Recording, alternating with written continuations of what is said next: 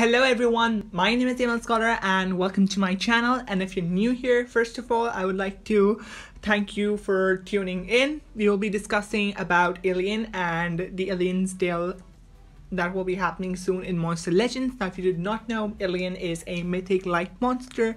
More about that later. We'll be discussing the skill set and we'll be discussing how to get this monster later on in the video. Now, before I begin, I would like to request you all to pause the video for 1 second and go click that subscribe button right now and click on that notification bell so that you stay updated about all of the new and upcoming Monster Legends sneak peeks and any of the new updates or changes that Monster Legends might be doing into its game. Now that that's out of the way, let's just begin. Now in front of you, you guys can see the new light mythic monster that will be coming to Monster Legends very soon. I'm assuming it will start after the tribal fire maze, after quaxalcroc and obviously Yoroi's breeding quest. Now I have done 2 separate videos on that and made separate videos for quaxalcroc and yoroi, and I'll be doing another video on both of them so that you guys can know the stats, etc. Now that's just beside the point. For now, let's just focus on this monster. Now this monster is obviously from the light category, and this monster is basically a control monster, as Social Point put it. Now it does not have control skills, like it has basically psycho type skills, but she does not have the freeze. Basically she has blind, daze, sunburn, etc. in just one move. We'll go about her moves in detail. For now, let's just look at the design. Now I personally feel that the design is really good, and like all monsters, Social Point really outdid it with this monster design. The only monster that I hate design wise right now is obviously Mop, but that was ages ago. So yeah, the mythic monsters really designs on point. Now how to get this monster, designs were very on point. Now how to get this monster is from obviously a tail. Now tail monsters, obviously you'll have to collect all of the items, and once you collect all of the items, there'll be a progressive island in which you'll be able to get a chance to get this monster. Now like all mythics, this will also have an evolving trait. Now we do not know the trait yet, but whatever we know right now, I'm going to share with you. Now in front of me we have Illion's moveset, or basically the skills. So first of all, we have Shine Brighter, deals moderate light damage to one enemy, applies sunburn to one enemy. Then there is Be Lighter, applies blind to all enemies. Now this is not a like I said, this is not a deny move, but blind will reduce the accuracy of all the opposing enemy monsters to land their attacks. Then we have I Am All Ears, removes all negative status effects from itself, applies a photophobic shield to itself, requires cooldown.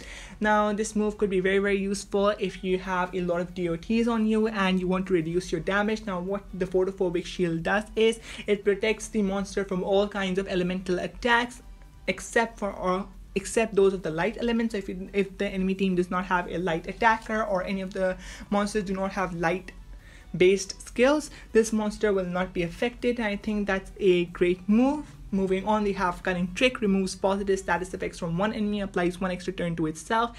Now this move is also very good. Now why would I say that?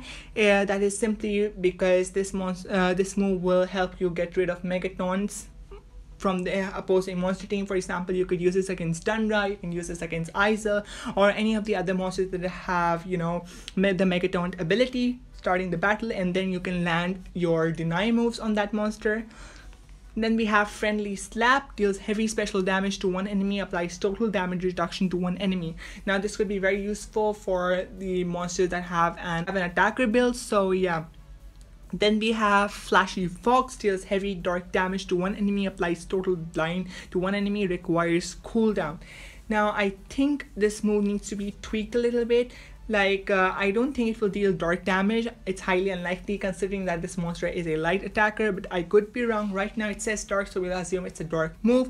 And if it's a dark move and this monster has a decent light stat, this could be very useful in wars in which you face light monsters if you have a light category monster. So yeah, this will be very useful in getting rid of that, considering it will have an elemental advantage, and on top of that will also deal total blind to an enemy, so that would be very cool as well.